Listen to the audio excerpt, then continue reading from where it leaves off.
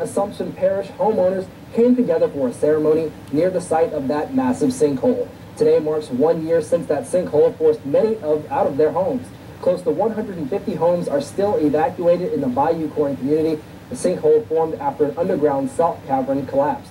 Yesterday, Governor Jindal announced the state is suing Texas Brine, the company responsible for the environmental damage. To state news now. In Assumption Parish, homeowners gathered together yesterday for a ceremony near the site of that massive sinkhole. Yesterday marked 1 year since that sinkhole forced many out of their homes. Homeowners in the area are currently in a buyout process with the company responsible, which is Texas Brine. The sinkhole formed after an underground salt cavern collapsed. Friday, Governor Jindal announced the state is suing Texas Brine for the environmental damage.